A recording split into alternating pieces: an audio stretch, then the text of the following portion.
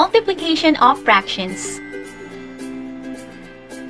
Good day, students, and welcome back to my classroom. Today, you will learn how to multiply fractions with or without regrouping. Let us start. Let us try this first example. 1/4 times 2/3. And multiplying fraction is very easy.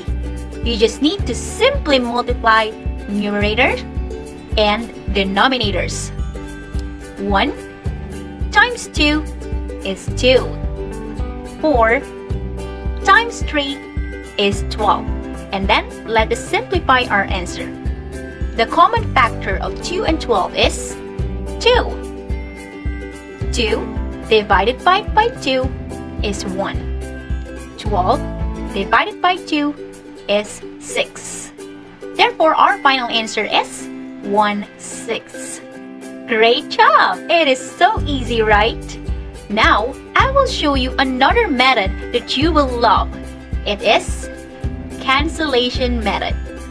In cancellation method, instead of simplifying our final answer, we are going to simplify the fractions inside the problem.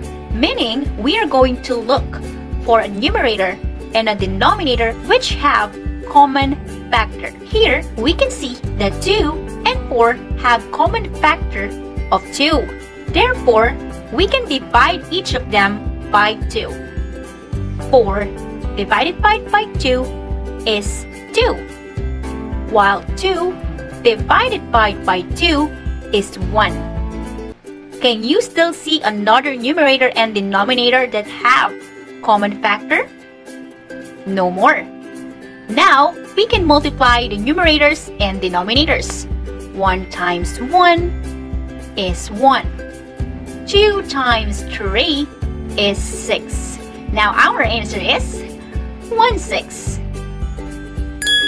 Awesome! Now, let us try another example. 4/5 times 1/6. 4 times 1 is 4. 5 times 6 is 30. Now let's simplify our answer. 4 and 30 can be divided by its common factor, 2. 4 divided by 2 is 2. 30 divided by 2 is 15. Our final answer is 2/15. Now let us try cancellation method.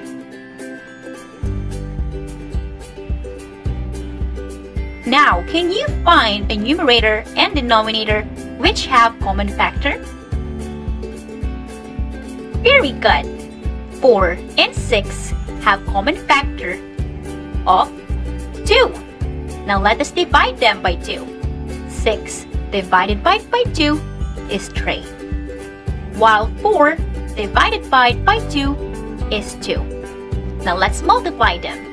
2 times 1 is 2. 5 times 3 is 15. Now we got the same answer. Now this time, we are going to multiply mixed numbers. In multiplying mixed numbers, we need to change them into improper fraction.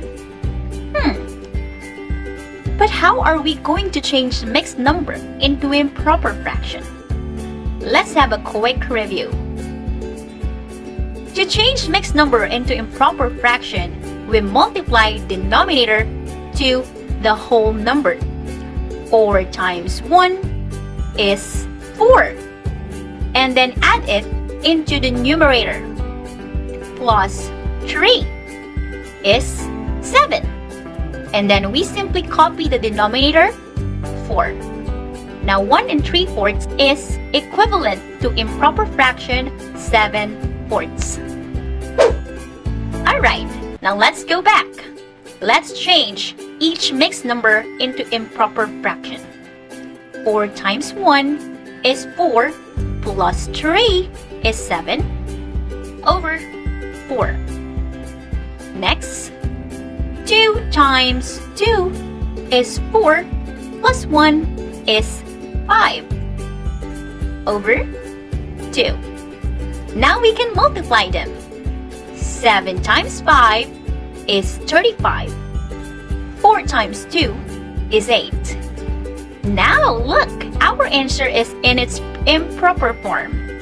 We are going to simplify it by converting it into a mixed number. 35 divided by 8. 4.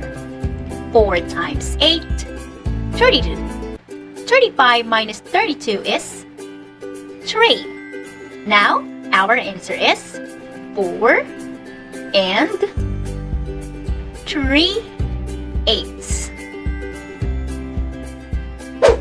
Now let's have another example. First step, change the mixed numbers into improper fraction. 3 times 1 is 3 plus 1 is 4 over 3. 5 times 1 is 5 plus 2 is 7. Copy the denominator, 5. Now let us multiply. 4 times 7 is 28. 3 times 5 is 15. Since it is an improper fraction, we need to change it into mixed number.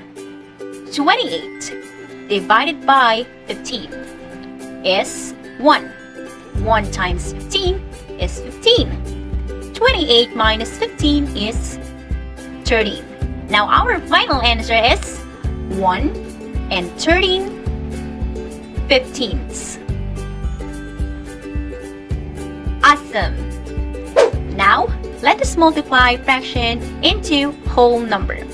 In multiplying fraction and a whole number, we are going to put 1 as the denominator of the whole number. And then, simply multiply them. 1 times 2 is 2. 3 times 1 is 3. And that is our final answer. Let's have another example. 3 times 2/7. Again, let us put 1 as the denominator of 3. Now let us multiply them. 3 times 2 is 6. 1 times 7 is 7. Since it is in its simplest form, this is now our final answer. Great job, students! You made it! Here are now the things that you learned today.